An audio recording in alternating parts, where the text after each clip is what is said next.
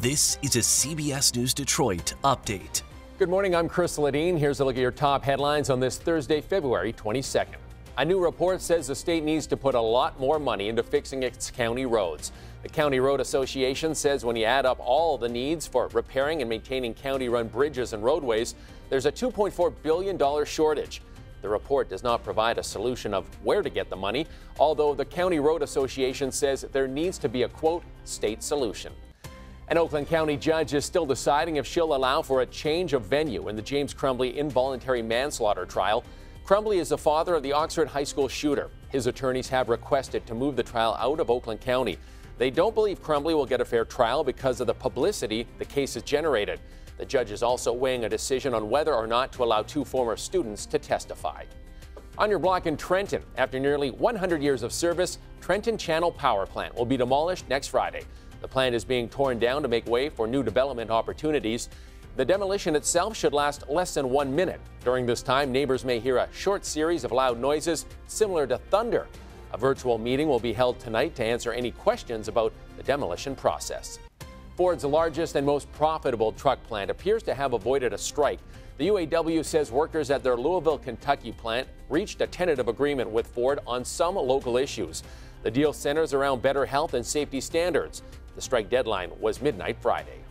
The FDA has a warning about the risks of smartwatches if you're using them to measure your blood sugar. The watches measure levels without piercing the skin. The FDA says it has not authorized the devices to measure these levels. They say it can also lead to inaccurate measurements and errors in diabetes management. They did not name specific brands, but said the sellers advertise using non-invasive techniques.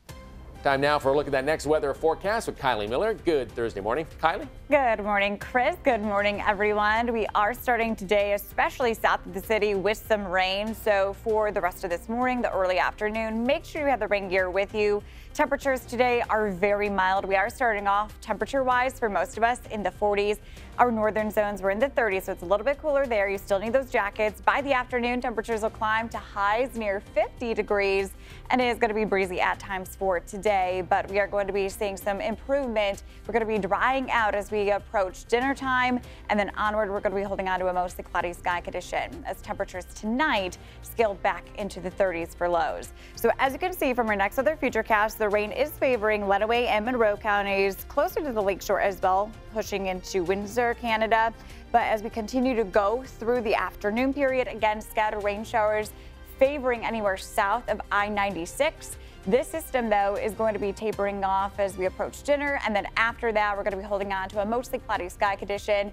Now, looking ahead at temperatures, it is going to be colder for tomorrow, but drastically colder by Saturday. Saturday, it's also going to be breezy too, so it's actually going to feel like we're in the teens, if not the 20s, for those wind chill values. It's really going to be cold on Saturday.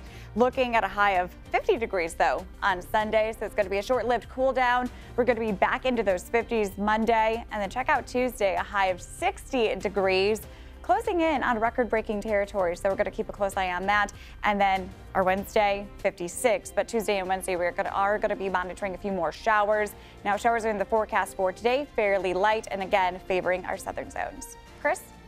Thanks, Kylie. That's a look at your headlines. We'll be back later covering stories that matter to you on air and streaming on the CBS News app and Pluto TV.